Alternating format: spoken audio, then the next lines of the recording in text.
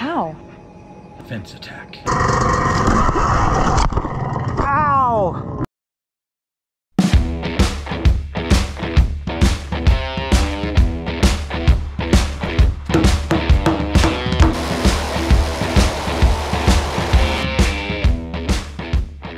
Hey, welcome back to Find 'em, Fix 'em, Race 'em. We're finally almost to the racing part. I'm pretty excited about that. A little nervous. I always get a little nervous about racing, but we're finally to the racing part. We're going to be going to a place called Sparky's MX Park. It's in Blyth, California, and taking the Can-Am out tomorrow. One thing I wanted to say to you, hey, if you're watching this and you've been watching the channel and you're not subscribed, maybe give it a little subscribe click button. 97% of people that watch the channel or watch my videos are not subscribed. So if you watch it and you enjoy it, just click the subscribe thing on your whatever device that you're using, but on YouTube, obviously. And you know, it helps out the channel. We're gonna go do some racing, hopefully, this weekend on the Can-Am. I do have a few things I need to get taken care of on it before I head out, and this is kind of I'm going to be doing a few things today and bringing you along for that. One thing was, so I got some brakes. I talked to a guy and I was trying to get, I found somebody that could reline my brake shoes or put new shoes on them, and he said he happened to have a set for a Can-Am in stock on his shelf.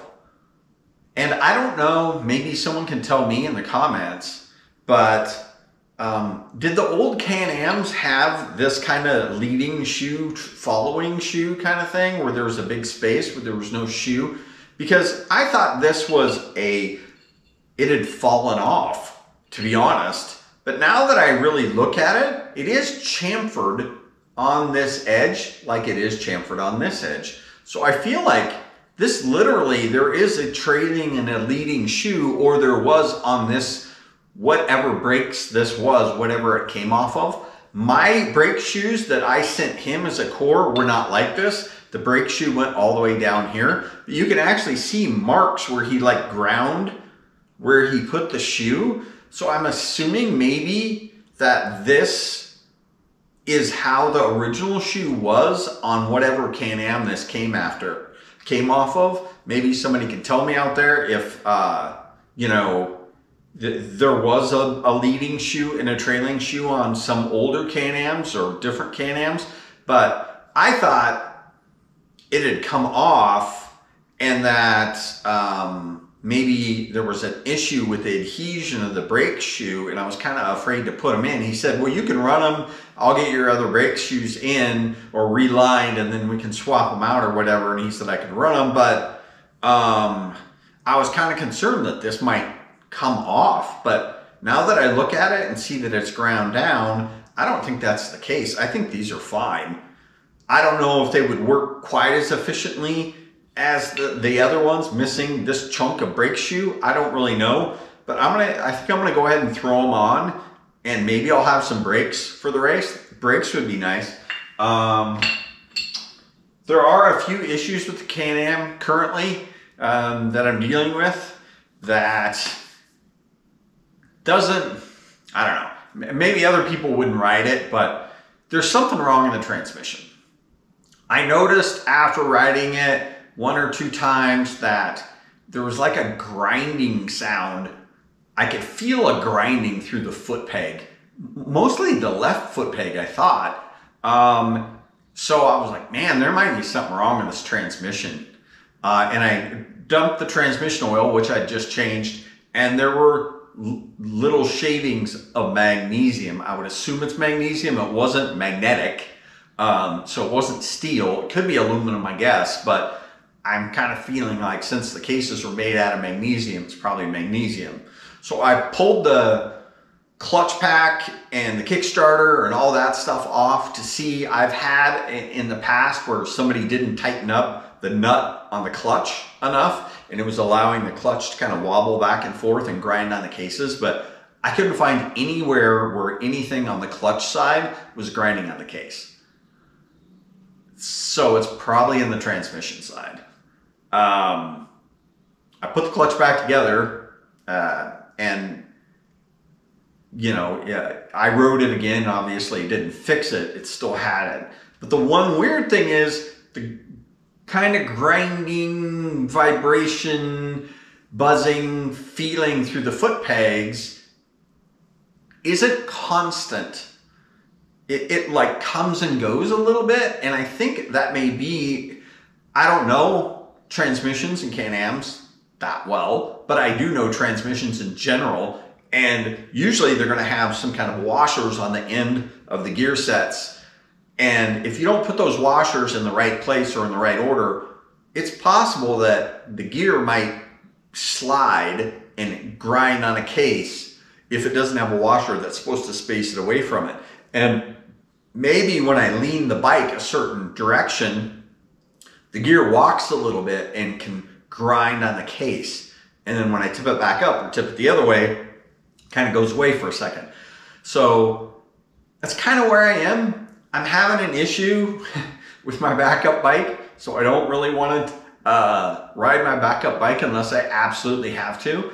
And I'm just praying that the gear doesn't wear a hole through the bottom of the case, or lock something up, or, you know, just otherwise just cause the Can-Am not to go. I think I'm going to have to split the cases regardless, but it's not going to be this weekend, I can tell you that much. So we're just going to ride it the way it is. I was also going to change the fork oil and try to slow the rebound down, because if these shocks rebound pretty slow and the front end seems to rebound faster than the shock, so it's not terrible, but it kind of tends to jump front end high, which maybe you know, people on older vintage bikes like, but I don't like a bike that is front end high in the air. I tend to like my bike to be pitched more forward. That's just kind of the way I ride. But I just kind of decided not to change it because I didn't want to get to the track, and if it was really bad or it was really doing something considerably different from what I'm used to it doing, then I don't want to be working on it at the track. So I kind of think that I'm just going to leave the fork, and then I'll maybe change that in the future, possibly after I split the case. My neighbor's car, it's great, it's super loud. Every morning he starts it at 6 o'clock in the morning during the week and wakes everybody in the neighborhood up. It's so fast, 4-cylinder, just, you know, it's a ripper. Probably 200 horsepower, so it needs really, really loud exhaust on it, which it does, so kudos to him. But anyways, that's kind of where we are. So I guess what I'm going to do is I'm going to bring you along, and we're going to rip the brake shoes off really quick and throw the brakes on, maybe get some gas, start it up and ride it down the street and make sure it stops, and see if it stops any better than it did. And if it does, result. If not, I guess I put the old brake shoes back in, I don't know. And then I'm going to give you kind of a tour of the bike, because it's pretty much in its final form. If I do something to the motor, it's not going to change the outside appearance. I would like to get I think this is a qualifier side panel, so it's a little redder. See the red to the orange? Yeah, there it goes. Race car. So red to orange. I would like to get a stock orange one that's in decent shape, but yeah, this works for now. So what I've seen of this track, it's pretty fast, and it's hilly, and it's kind of sandy.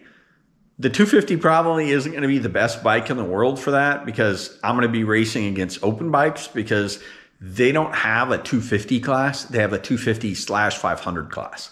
So I'm going to be racing against 500s, and the 250 Can-Ams, you know, it's going to be some work. Especially I'm going to race the plus 50 GP expert class, which means I'm going to be racing against long travel bikes and, you know, newer like 83s, 84s, probably open bikes. So the Can-Am is going to be definitely at a little bit of a disadvantage for that. But if I have brakes, that would be great. I would love to have some brakes, and hopefully I can just, you know, like try to keep my momentum up and it'll work okay. But, you know, it may be a bit of a disadvantage. Hopefully, like I said, the transmission doesn't lock up and throw me over the bars and kill me or something like that. And there is some pretty big jumps, and I kind of wanted to ride one of my other bikes that had really good suspension so I could try to jump some stuff, but they have some issues too. Everything I have has some issues. I'm sorry, it's just the way it is. So here she is. She's all together. I got it cleaned up. It's not, you know, I don't spend a ton of time working on my bikes trying to make them look pretty. And, you know, I mean, it looks pretty nice. I did clean the hubs and everything up and, you know, kind of made it look somewhat presentable. But this is how she looks. Maybe I'll flip it around so you can see the other side as well. Here's the other side of the Can-Am. I mean, I did move the camera mount that I made over here on the back so we can get a backward facing view of the camera, and hopefully it won't snap off like it did on the fork. But I kind of like having another view on the bike, so that's kind of cool. So let's dig into the brakes, I guess, and see if we can get these brakes swapped out. I got a bit of an elbow problem too to just make it even funner for this race. My elbow on my left arm is all jacked up. I smashed it really hard on my desk about 3 weeks ago, and it's just not gotten any better. But I'm working on it. Sucks getting old. That is for sure. Oh yeah. And just pull her out like that. Pull out this, then you have this. So on this bike, you can see there is not a leading shoe. I mean, there is a leading shoe, but the length of the shoes is the same size. I should probably, you know, take the cable off it and lube inside here and give it a little, you know, clean inside here to make it a little easier to move, but I really just don't have the time or the want to today, because I really wasn't planning on working on my bike today. Today was supposed to be a travel day, so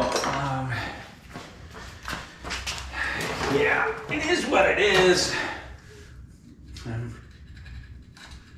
guess I'm gonna just try to clean this up a little bit. Maybe put just a little bit of brake grease on here.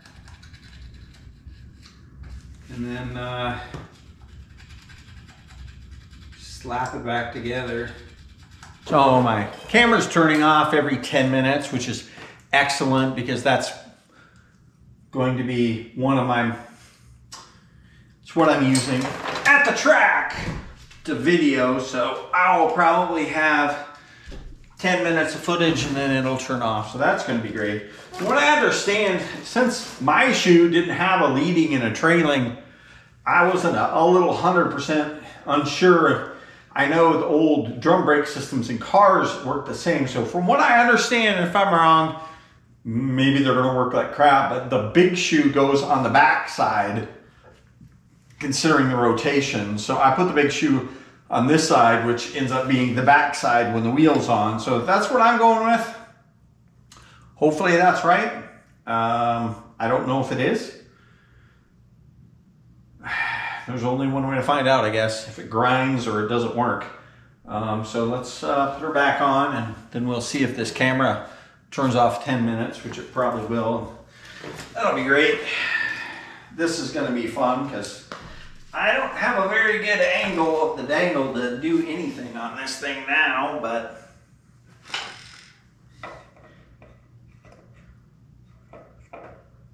wow.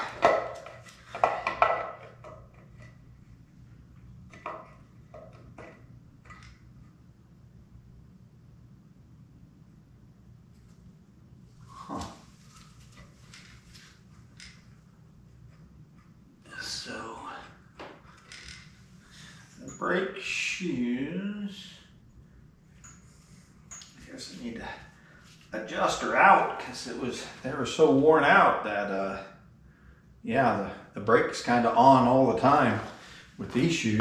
The brakes I took off it don't really look a ton worn out compared to these. They're really glazed, but apparently they are, so I really need to back the screw off a whole bunch to get that to go down. Maybe that'll hold it, maybe.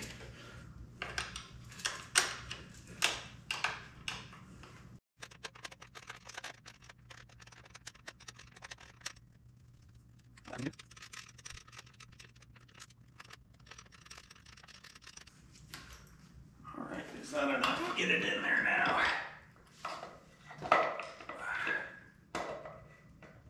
Not quite yet. Getting better. Getting closer. And apparently those brake shoes were pretty worn out. Hopefully these brake shoes will fit in here. If not, then I did all this for no reason, and that's gonna suck.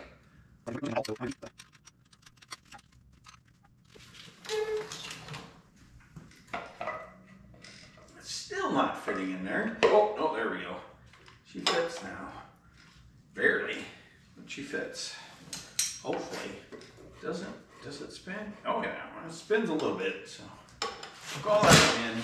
So definitely pretty huge amount of brake adjustment difference between those.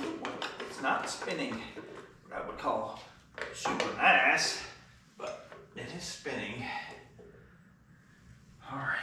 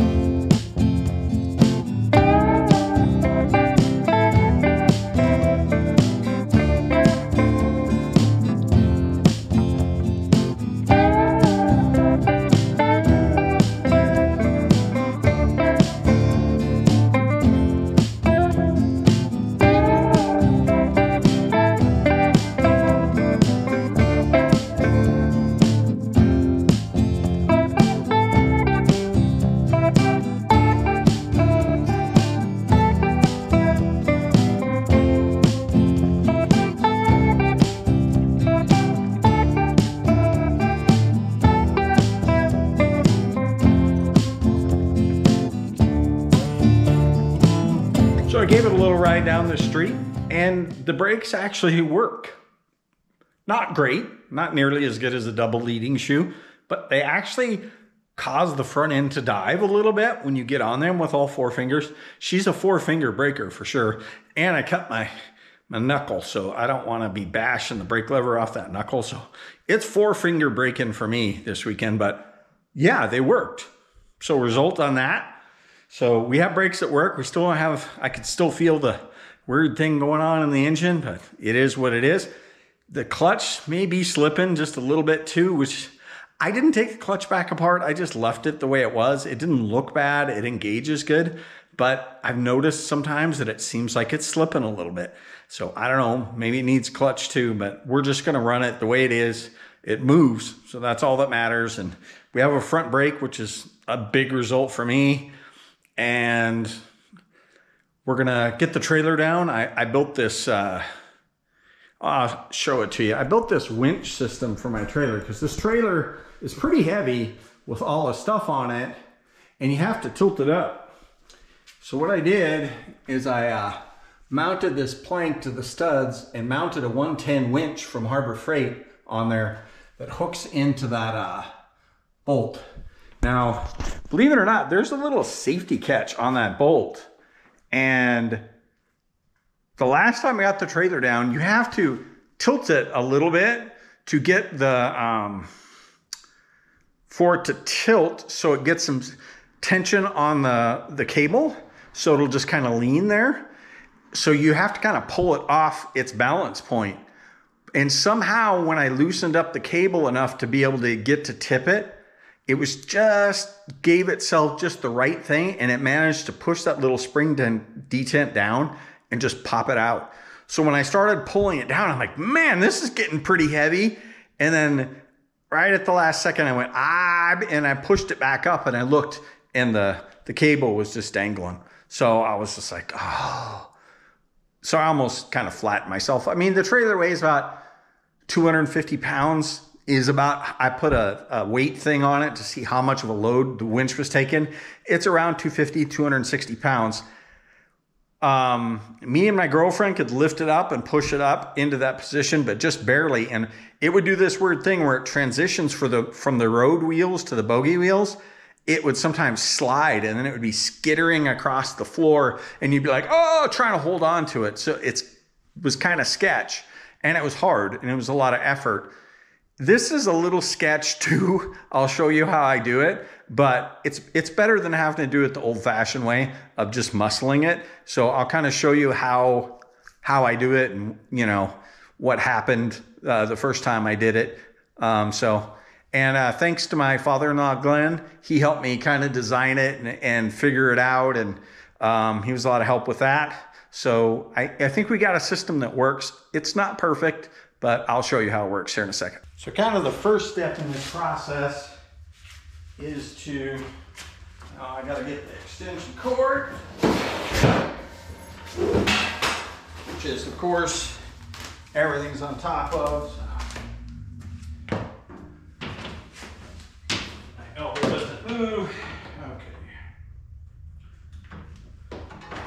Plug that in. Got a little stick,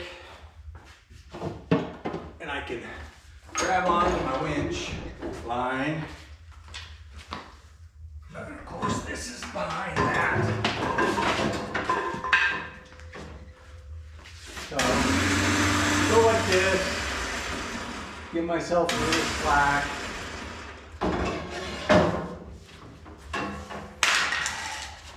That's probably broken now. Pull it out from the wall a little bit.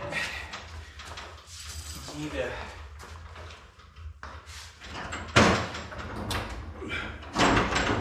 move it to the right till right about there.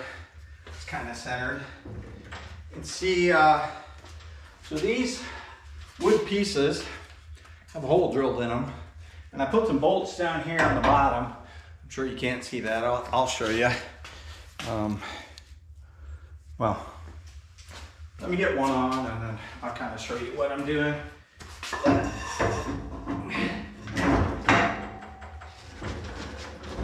So these wood pieces go to a bolt that I put down here on my trailer.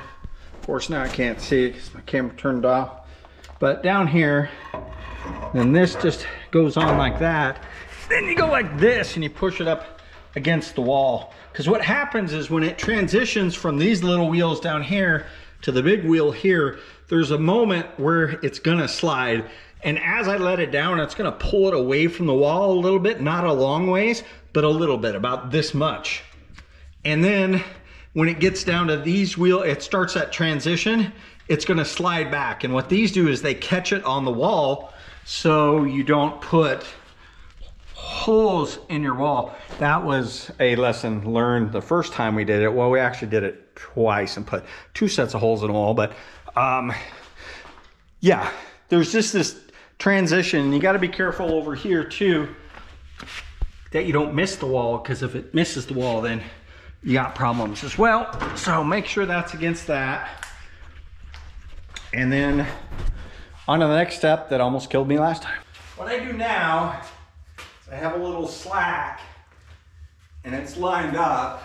I need to, probably even a little more slack than that. I need to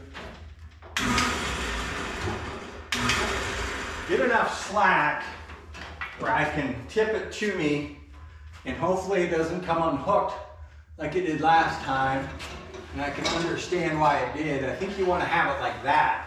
That way it can't kind of snake back on itself, I hope. Hopefully it doesn't move, but what you need to do is tilt that, go on.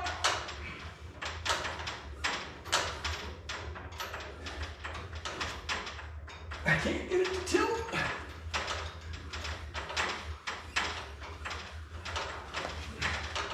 think I need to be a little further away from the wall. Maybe it just won't allow me to tilt it. Not really sure why. Usually it comes pretty easy. There it goes. Come on. All right, it's hooked. And it's tilted.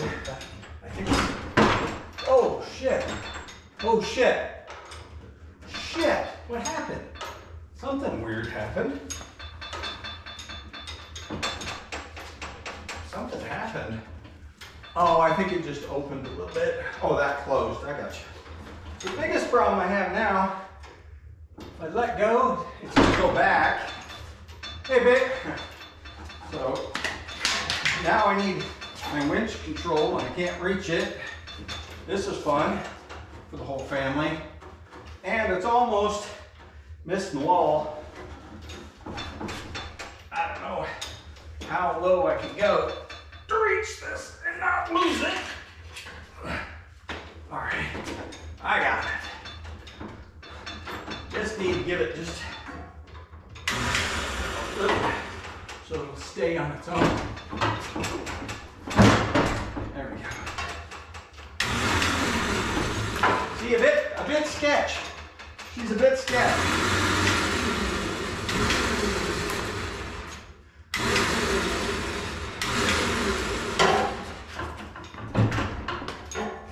But now,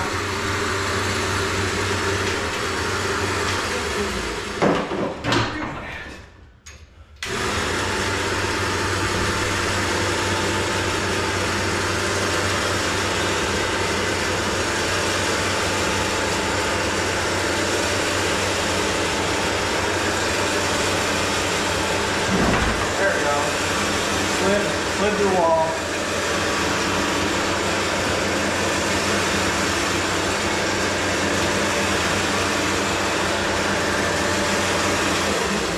And I can, woo!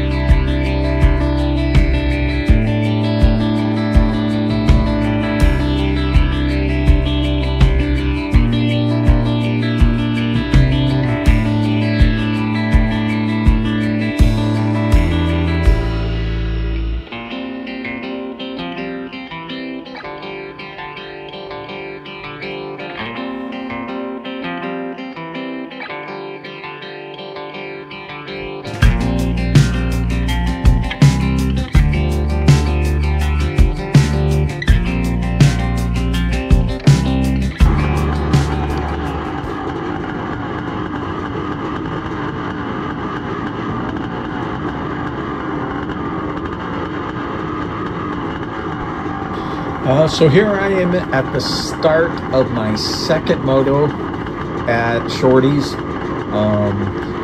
Unfortunately, that my camera either decided not to work or shut off or didn't record or something happened, but I didn't get any footage from my first race. My first race was GP2 250-500 expert. I was the only person in that particular class. Actually, both my classes, I was the only person in it. But the first moto, since I don't have any footage, I'll kind of tell you what happened. I got the whole shot pretty clean, probably my best start of the whole day. I was out front, controlled it pretty much from the get-go, had the inside going into the first corner. You'll see coming up, there's like a kind of a double kind of thing, and then a big single. And when I hit the big single, and this has never happened on my Can-Am, but it happened this time, I got a false neutral, and on the takeoff of the jump, it shifted into a false neutral, and I went over the bar, almost went completely over the front of the bike. I actually hit the bars so hard that I bruised the front of my thighs on both sides, way up by my hip. So I lost all my drive. This guy on a 125 kind of passed me on the outside. I just slammed it into gear, and then I was kind of all upset because I gave the start away, and there's like a right-hander and a few, but there gets to be this long straightaway. I'll kind of show it when we get there, but there's a straightaway, and I tried to go up the inside of him, and I was coming pretty hard, and I thought he was going to go outside, and I ended up was going to pass him on the inside, and he kind of moved over. It wasn't his fault. He didn't know I was there. But when he did that, I was coming so fast, I had no place to go. So I had two options. I could run into him, knock him down, or knock me down, or knock us both down. Somebody might get hurt. That wasn't a good option. So I basically just pulled to the left and tried to miss him, and I knew it was really soft, and I lost the front. I crashed.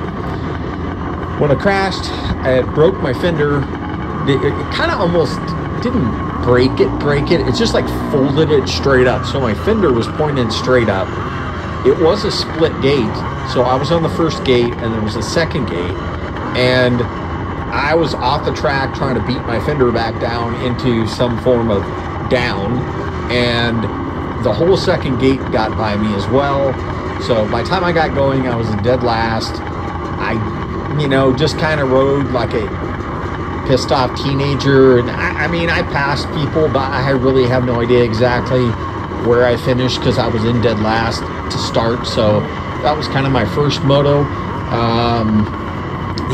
I had a good start, and I got one false neutral. Now you're going to see in the top left corner, the reason there is a I have my false neutral counter, and it's already at 1 because I already had one, and it was actually the worst one, to be honest, but I have more. It's never fun to get a false neutral ever on a bike, but it's better if you don't crash. So I didn't crash in any of them, just bruised myself a little bit. But so this class is my plus 50 GP expert class. I'm the only person in this class as well. But I am racing against some long travel bikes. I actually have two CR 480s on my left. One of them is right next to me, is ridden by Richard, a guy I know from Tucson. Shout out Richard. And then on my right, I have another CR 480 and then like a TT 500 or something like that. So I haven't done a rubber band start since the 90s in Montana. So I think I probably should have been going off his foot, but I just didn't get some good jumps sometimes. I mean, usually right against the post is the best place to be when you're doing a rubber band start, but my jumps weren't very good, and as you're going to see right here, you're going to see. Now, basically what I did on this start is I just hoped that Richard was going to brake before I would and give me some room, because I really didn't have the start. I was kind of sandwiched in between two CR 480s, but you'll see kind of what happened with that. Pointing at everybody. Richard's up on the inside. You can see his front there. He's going to get a pretty good jump on me, but he does kind of shut off a little early, so I'm able to kind of sneak up the inside and get the whole shot. This jump right here is where I hit the false neutral in the first moto and almost went over the bars. And I'll show you, this is the straightaway where I tried to go up the inside of this corner to pass the guy in the first moto and just ran out of space and got off into this really soft stuff. My lines kind of change as it gets rougher.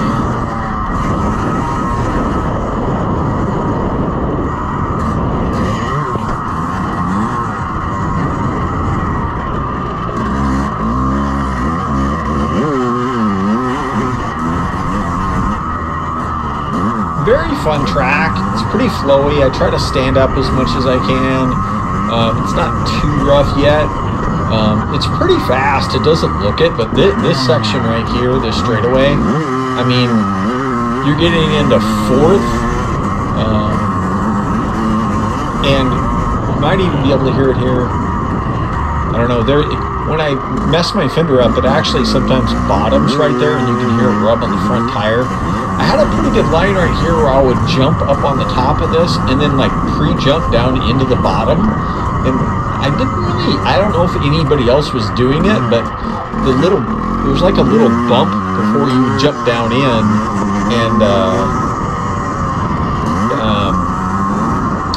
it would save quite a bit of time because you wouldn't jump so far off of it. So we're coming around to the end of the first lap right now. I don't know if I missed any gears, but I'm not going to concentrate on the missed gears at this point. I'll count them as I go, but I don't think I had a missed gear up until, I think I have one coming up here pretty soon.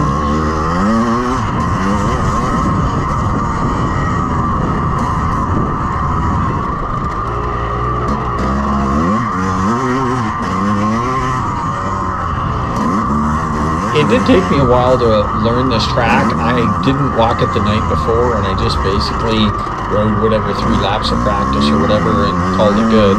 But I really like this section right here. Later on in the day, you're going to see that I'm going way outside, shifting down to third, standing up and reeling around this outside, and it actually carrying quite a bit of momentum.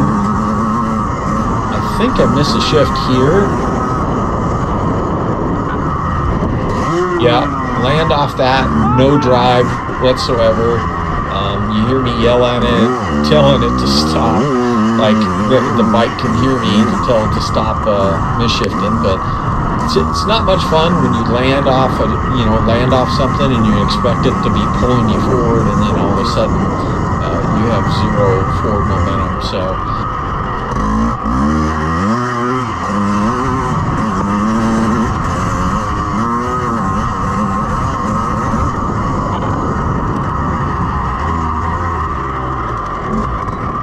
As you can kind of see, I kind of missed that line. Like I said, this is part where I could like pre-jump here, get up on top, and then jump right there and jump down to the bottom. Sometimes I did it better than others. This was a pretty sandy corner. Obviously, it's pretty fast, so that the 250 is not ideal, I guess. An open mic would have been a little better, but at least it's light, and it does put the power down pretty well. So some of these jumps, if I was on one of my longer travel bikes, I think I would have probably done that tabletop, especially if I would have had my 300 to practice on the track so I could get the speeds down. And there gets to be a pretty good kicker in there. The track does get fairly rough, and it starts drying out pretty good. I mean, this is my second moto of the day, but it's still in the morning, so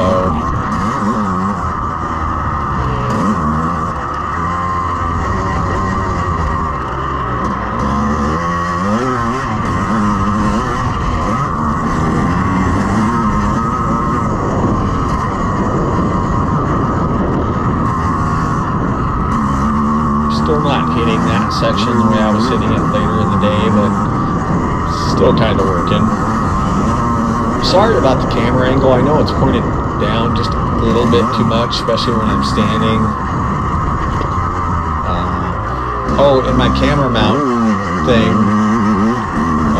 it broke off in practice, of course. The camera broke off. I think I over-tightened it, and it broke the plastic piece that went in between my mount and the GoPro, and I just kind of was...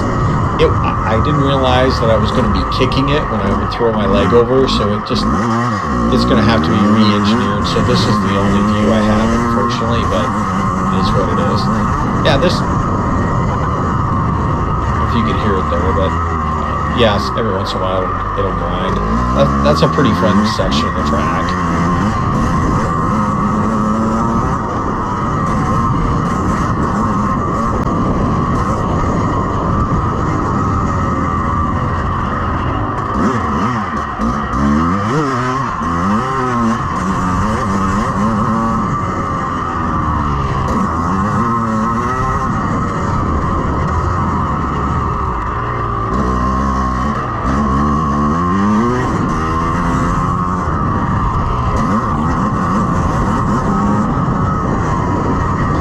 Brakes were so much better. I didn't notice that I was not 4-finger braking. I was only 2-finger braking. I don't really make any kind of conscious thing about that. When I just start riding, I just start riding, and whatever happens, happens. But I didn't notice that I was not using 4 fingers on the brake. I was only using 2. If anybody knows about Can-Ams hitting false neutrals, please let me know. I assume it's probably, possibly whatever's wrong with the transmission with the grinding in the cases. It may give it some extra space, and there can be a false neutral in there, but I don't really know at this point. But if someone knows about false neutrals in Can-Ams, I think I got one right. I don't know if that was one too. I'll have to. It's kind of hard trying to listen to it and talk at the same time. Maybe it's annoying. I guess I'll just be quiet.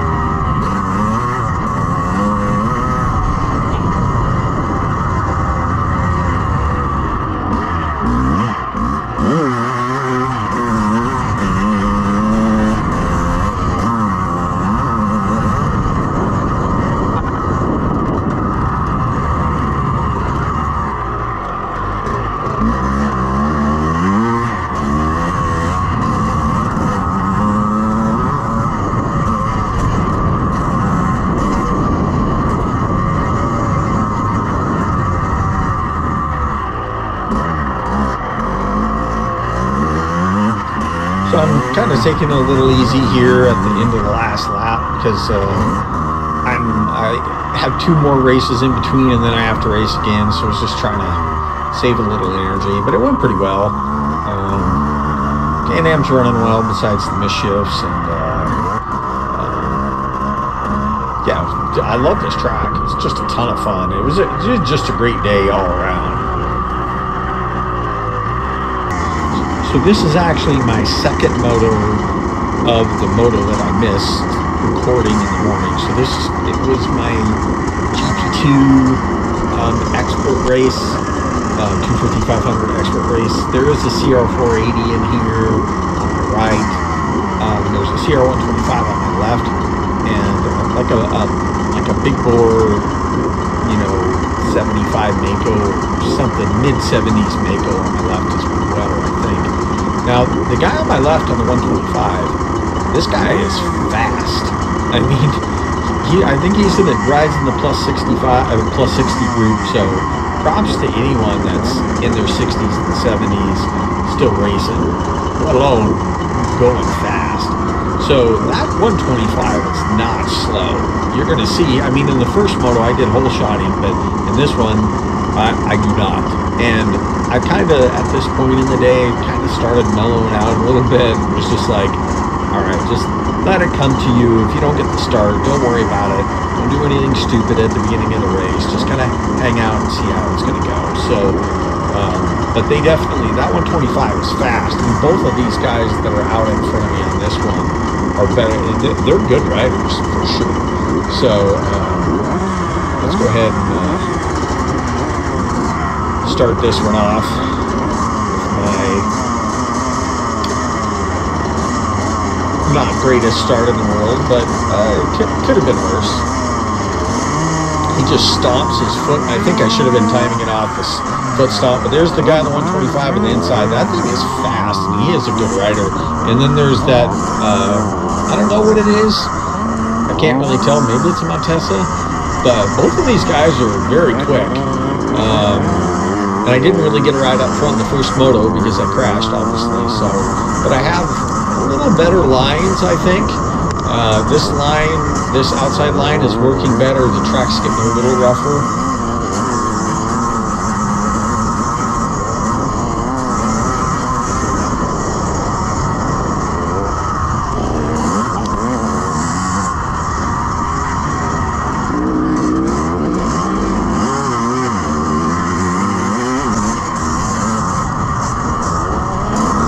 Trying to be a little patient here and just kind of let it come to me. We'll see how I make, I make up some ground on the 125 here because obviously he's at a power deficit and, his bike's just not as fast. But I kind of made up a little ground on both. I think the guy in the open bike gets ahead here. I make up a lot of ground in this section where I was jumping up on top and then jumping off. You'll see I'll catch up to him pretty well by this corner. And then the 125 guys is kind of, his bike's just not as fast as 150, although it is super fast, and he's a really good rider. I was really impressed. I mean, that's probably like a 75. So the fact that he can go that fast on 125 with that little suspension travel, I was really impressed. And being 65, which is great. I'm just trying to, be smooth and work on some good lines and not be stupid at this point. You'll hear sometimes, I'm not in the same gear every time and every corner, and I'm missing some berms here and there, but just trying to, ride smooth and hopefully let some of my good lines come to me. So I think I do make a little time up. Maybe I'm starting to hit this section better. I don't remember. I do it a lot better in my final moto, but this outside, just standing up when I do it in third, it's getting really ruddy, bumpy on top of that jump, and just kind of jump over all those bumps.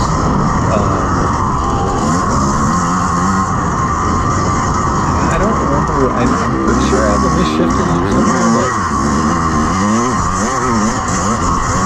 kind of sometimes I would hit that third, I don't know, fourth, whatever, but stand up through here, which I, just soak up the bumps the best I can. My riding style is a little different than a lot of the guys riding, I think just because I didn't start racing motocross until I was in my mid-20s, which is, 94. So even though I'm a little bit older, I have a little bit more modern riding style than some of the vintage bike riders, just because I was racing, at a later time. You can see I made up a decent amount of time in that little section. This is definitely, that's not a slow bike in any stretch of the imagination. My bike is fast. So I do, it's kind of interesting here to see this guy kind of just looks over at me and just kind of like, okay, you can go by. And you can't really hear it here, but then once he let by, I could hear him coming up the inside.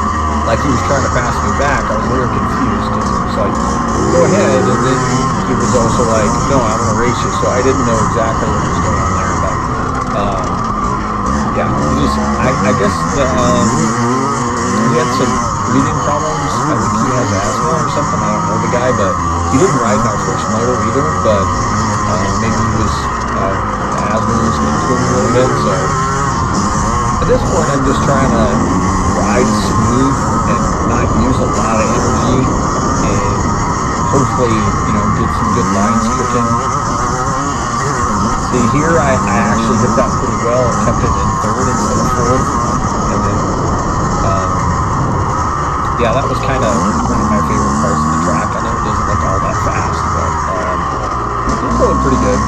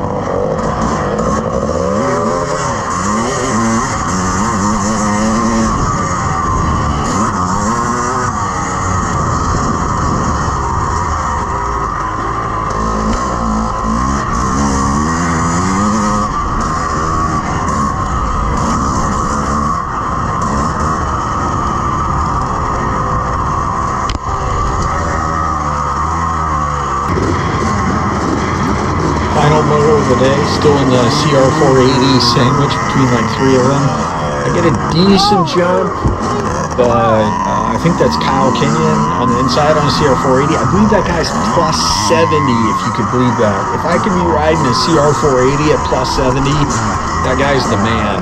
I just kind of come up inside a little bit. I didn't want to get into him here, but I was pretty sure my outside line in this corner was going to be faster, so I just came down the outside, shifted down into third, and railed around this pretty good and got on the gas, and it worked out, so I was able to but I think I have a misshift coming up here if you'll hear this one. So I think I like leave it in fourth, bog, shift neutral somehow from fourth, and then maybe in the second. I have no idea how you go from fourth to second, but it literally, it's false neutrals because I was in fourth. I shifted down into a false neutral and then was in like second. So I don't know what's going on with the transmission at this point, but I'm just trying to make sure I'm shifting a little bit earlier and not revving it quite so much to try to make sure that it's going into gear better. I think that's probably the last misshift I have in a race.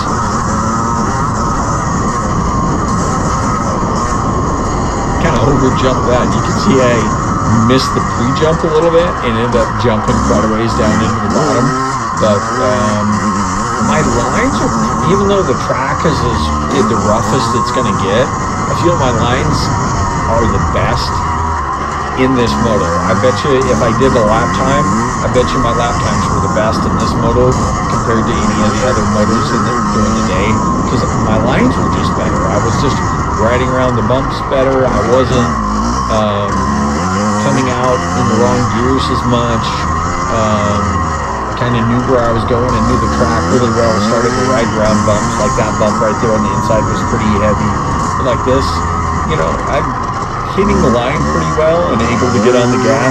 So just finally starting to really remember the track well and having a good flow. So the track is definitely slick. I think like right here, you can kind of see I lost the back end on that coming up.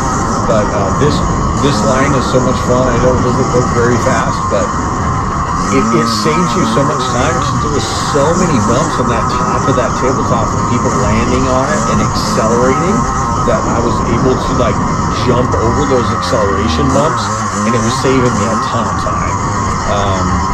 So at this point, I'm really feeling pretty good with the Can-Am. I know what it's going to do.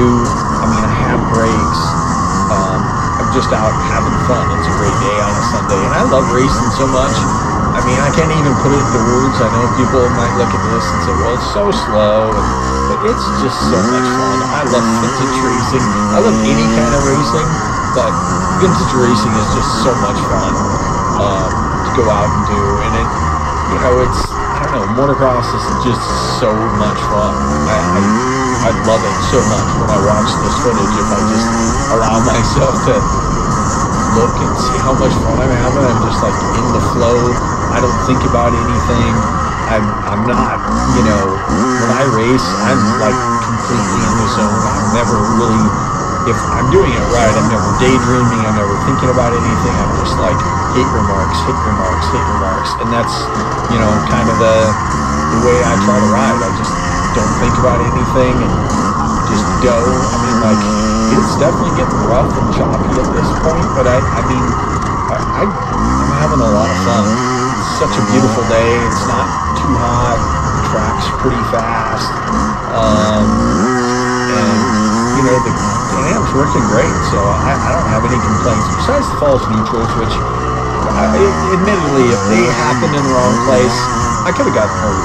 And, you know, the bruised thighs could have been better, but still just having an absolute blast out racing. And I love that there's so many guys that are just going for it in their 60s and 70s. It gives me so much inspiration to keep racing. And, you know, I just feel like, ooh, I really messed that corner up right there, got off into the soft spot, pushed the front, and almost crashed. But, yeah, even then, still a great time and having fun.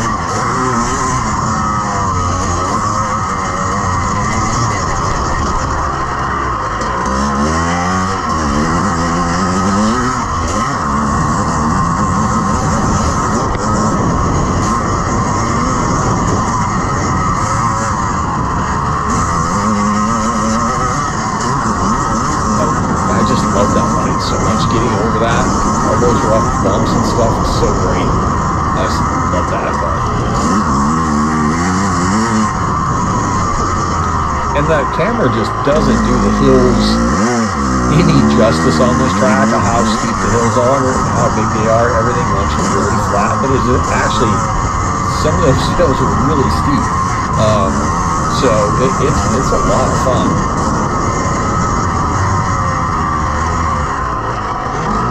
Like this first one's pretty steep, and then it flattens out. When you go over the top and you go down into this one, you hear my front tire hit the fender. That's because it's bottomed out. That's how steep it is. You're really compressing going up that. So just a lot of fun. I really did like this track. So many vintage tracks are really flat and set up for like the early 70s bikes. Or what I liked about this track is you could ride it, jump stuff, but if you didn't jump stuff, there was still a flow to it. And I just love that about this track. You can find a flow in it. I think this is the last lap. Yeah, checker flag. So here we go. I'm going to let this run. So I'm pretty tired. It's fourth motor of the day. Coming in, shift down into first. I kind of have to ride behind our pit. And I honestly, you'll see me when I come around the corner. I literally I'm looking at my stand. I'm not looking at the fence. So I kind of come in a little wide because this is kind of a 90. The fence is right there. I just kind of come in, I get wide, I'm looking at my stand. Oh, there's my stand. Not looking at the fence at all. Wham! Right into the fence. That hurt. And it did hurt. That didn't feel good at all. I mean, that ground is very, very hard. So it's the next weekend. Man, I had just a ton of fun at that race. I really, really liked that track. It was a lot of fun. The Can-Am held in there, didn't blow up. I mean, the seat cover started coming apart. She's going to need a new seat cover. I haven't really checked. The bars may be kind of askew from the smacking of the fence. But otherwise, I mean, it ran good. I was pretty happy with everything and how the day went. A little bruised up, but that's okay. But now I was going to... The plan is just to drain the transmission oil and use one of those paint strainers and see what comes out. Just to see, what's going on. The false neutral, like I said, was never an issue. At the other tracks that I rode it at, granted, they weren't very fast. Maybe I don't know if I ever got out of third gear, maybe once or twice. But I certainly wasn't going wide open throttle the way I was on that track. I don't know if that had something to do with it, or I mean, if something new was popping up or what's going on. But the false neutral thing wasn't fun. I mean, it's scary when you get a false neutral. It's not really scary. You can't see it coming, but I mean, it's just, it sucks when you almost go over the bars because you're bracing for that acceleration. So you're really holding yourself. You're ready to hold yourself forward to keep your head over the bars, and then all of a sudden there's no drive and you basically just launch yourself over. And then also when it hits the ground, the momentum just stops. So you add those two things together, momentum stopping and then you being braced to hold yourself back, and there's no resistance and you just, smack up against the bars. So, it is what it is. It's definitely I need to get something I need to get fixed, and I have a plan that I'm going to share with you that I'm probably going to do. Haven't quite figured it out yet, but let's go ahead and drain the oil, see what that looks like, and then we'll go from there. So we're down here, we're going to look at the drain plug. There is one little thing that, is unique to Can-Ams. Also, some other bikes have a similar kind of thing, but there is two drain plugs where oil will come out on the bottom of a Can-Am, and there's one you don't want to remove because one of them holds the preload on the kickstart spring. And if you pull that drain plug, you lose that preload on the kickstart spring, and your Kickstarter's not going to work properly. I don't know if you remember all the way back to my other bike, the way the Kickstarter was sticking down. I believe that is why that is sticking down, is because it's lost the preload on the spring. So I'll show you here really quick. You come down here, you can see, if this wasn't in shadow, this is the preload detent spring. You do not want to remove the one that looks like a bolt. You want to remove this Allen head here. This one, that's the drain plug. This one that looks like a bolt, you do not want to remove. That is actually what holds the preload on your Kickstarter spring inside the case. So never take this one out. Maybe take a little something and say do not remove or something on that, but you don't want to take that out. Ask me how I know. So my hope is I can kind of loosen this drain bolt and hold this funnel under there and kind of, I don't know how fast the oil is going to go through this paint strainer, but my hope is I can kind of do this. I want to get a bunch of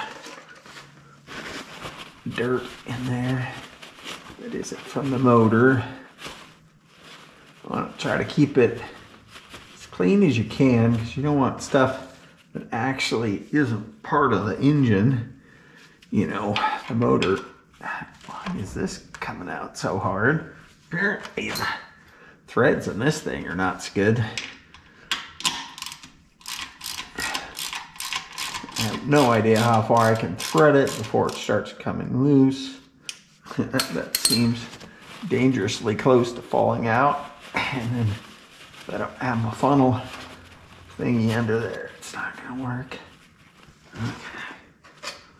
Let's see here what I can do.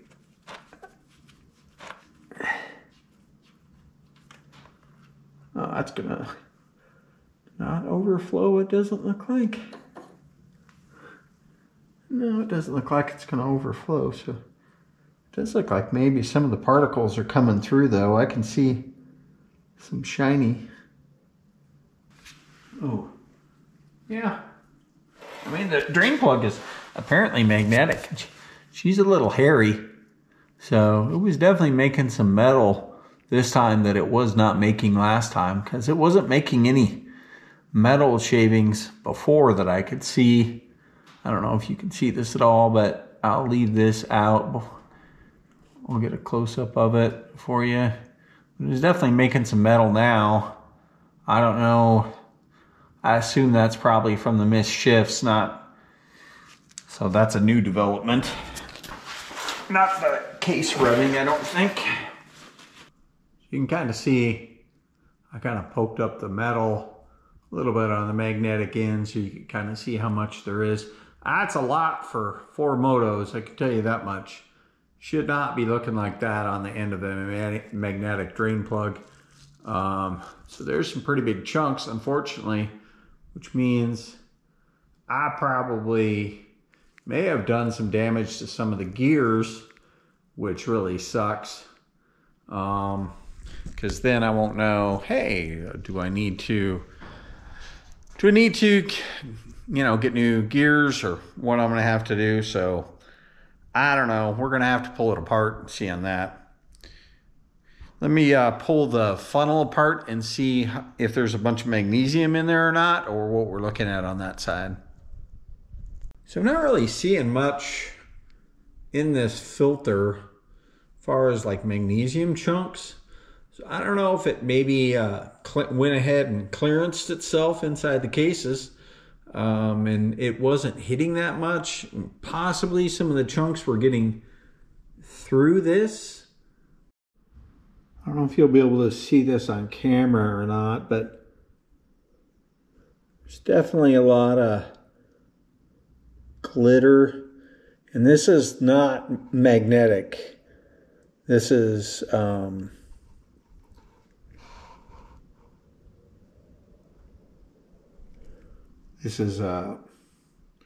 definitely magnesium or aluminum. There's definitely a lot of glitter in this. So what I'm doing with the Can-Am going forward is more a component of racing vintage nationals than anything else. So I have that. It is I believe a GP bike, a twin shock bike, and it's a 250. So if I rode it in the Vintage Nationals in the GP 250 class, I could, but I would have to have a backup for that bike. And the only backup that I have for this particular bike would be the other Can-Am. And the problem with that is I need about $1,000 in parts for that Can-Am to get it going. I need rims, I need forks, I need triple clamps. I mean, everything that was broken on this bike, I stole from the other bike. So I have to replace all that. And it's just not in the budget to spend $1,000, you know, around that. You know, and I may have to rebuild the motor. I don't know. It's kind of up in the air. But this one definitely has a bad motor. So I would have to split the case on this, maybe buy transmission gears, what I'm gonna have to do to fix that. So kind of my thought is the other Can-Am, the motor has compression. It's not super great, but it has decent compression. It was like 150 pounds, I think, if I remember right. It does have the issue with the Kickstarter with that I'm pretty sure it's just the preload has been taken off the Kickstarter. So I need to pull the clutch off, fix the preload on the Kickstarter or whatever is wrong with the Kickstarter. But I think I can take that motor and put it in this bike. Then I have hopefully a bike that shifts and runs okay. If it is a little down on power, I can always take the top end off this bike and put it on that engine, which wouldn't be very difficult. It would be pretty cheap as well. So that is probably my plan. Is I'm going to get the engine out of the other Can-Am, fix the kickstart spring, put it in this bike, probably put my Öhlins back on it to see if they're going to stick again, go take it to the track, ride it, see how it works. If the engine runs good, or at least pretty good, result, I'm just going to leave it that way. If the engine isn't strong, I might end up putting the top end off this bike on that engine, or yeah, I don't know exactly what's going to go on. And also if the shocks are still sticking, then I will put these shocks back on it and try to figure out what's going on with the shocks. So moving forward, you're not probably going to see the Can-Am for a bit because I'm going to be moving into the other bikes that I've kind of decided that are going to be my Vintage National bikes, which also have some issues that I have to get to work on right away because the first race I'm going to race in Vintage Nationals is the 5th of May. It's, you know, the end of March. So I don't have very much time and I got bikes that need work. So I got to do an engine swap on this and I got to do some other work on the other bikes. That's coming up. So then you've probably seen some other bikes in the background. I don't think it's really a secret, but now coming up, moving forward in the channel, it's going to be more about those bikes, at least until I actually get to the Vintage Nationals. And then there may be, I'm definitely going to have some more Can-Am stuff, doing the motor swap, fixing the Kickstarter, seeing how that works. There will be an episode coming up on that. But my thought is I'm going to be riding the Ultima class at the Vintage Nationals, which is more of a single shock bike class. Because if I did Ultima 500, the advantage it gives me is I can ride this bike in that class if I had to, because it's not too big. I can always ride a smaller engine in the open class. You can't ride an open bike in a 250 class. So if I needed to use the Can-Am as a backup for my 465 in that particular class, I could.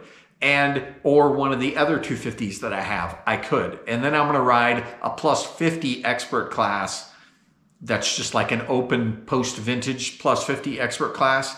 Then I can ride any bike in that one as well. So it just gives me more flexibility with the bikes that I have. If one of them's breaking down or whatever, I can just move them around and I'm always going to have a backup, because these bikes are not $9,000, strip them to every nut and bolt, replate everything, make sure everything's within tolerances, everything's brand new, every new OEM part, $10,000 build. That is not these bikes. It's just not. It's not what I do. I want a bike that's dependable and but you know, they're gonna break because they're old and they're gonna break. And I'm not going through every little nut and bolt on them because that's just not, I like a bike that I don't have to worry about scratching or denting or whatever, you know. I don't want something that's too pretty. I like them like this, a little crusty, but hopefully reliable. But my thought is I'm gonna have 3 bikes that I can use, and I should be able to plug any of those 3 bikes to ride any of the classes that I ride. If I ride Ultima, Open, and 50 plus post vintage. If I ride those 2 classes, I should be able to ride any of my bikes in either of those classes. So it gives me a lot of options as far as, hey, this bike's better at this track, or this bike's better at that track. It just gives me options that I won't have to be like stuck with riding just one bike. The one drawback, well, you're lugging 3 bikes around with you probably most of the season. Gas mileage, you know, Patty, you know, she's 4 in a row ready to tow, but she isn't exactly a super powerhouse. I think I need to get a better idea because I didn't get a full-on mile per gallon because I had some on a tank before, but I think I was only getting low 20s pulling 2 bikes and all the stuff I had with me, which people might say, oh, that's a 4-cylinder car. That's terrible, but it's probably comparable or even better than most people driving a truck. Plus, during the week, I don't have to drive a truck. I get 34 miles to the gallon driving around town. So, you know, to me, it just makes sense to use that, even though it doesn't get great gas mileage, to go on the long trips. Overall, it saves me money because I don't have every day when I'm doing it as a daily driver, I'm not getting 20 miles to the gallon when I'm driving in traffic. So that's kind of how I'm looking at it. Hopefully, you know, I put a transmission cooler on it, which, yeah, a transmission cooler on a Saturn. Yeah, not a lot of people rocking those, but I'm like, I want to keep the transmission cool. And I've never had it overheat, but I haven't done, I mean, I went to Portland with 2 bikes on a trailer, and I did 3 bikes from California, but not a lot of hills or passes or anything. But I don't think there's going to be much passes or hills that I'm going to have to go up. So hopefully that works out good, but that's kind of where I am right now. I'm kind of rambling on, but coming up is going to be new bikes on the channel for at least a month or however long. I don't know how it's going to go. I don't even remember. It's been so long. I mean, I shot most of the footage on the new bikes 4 to 6 months ago, so I don't even know what I got. So I don't know how many episodes it's going to be, but I'll bring you along. We'll get you up to speed, and then hopefully in May, we're going to have some bikes. I don't know which one. There's going to be a yellow and an orange, and I don't know which ones I'm going to be racing, but my hope is that I stay healthy, stay off the ground, the bikes stay in one piece, and I can make it through this season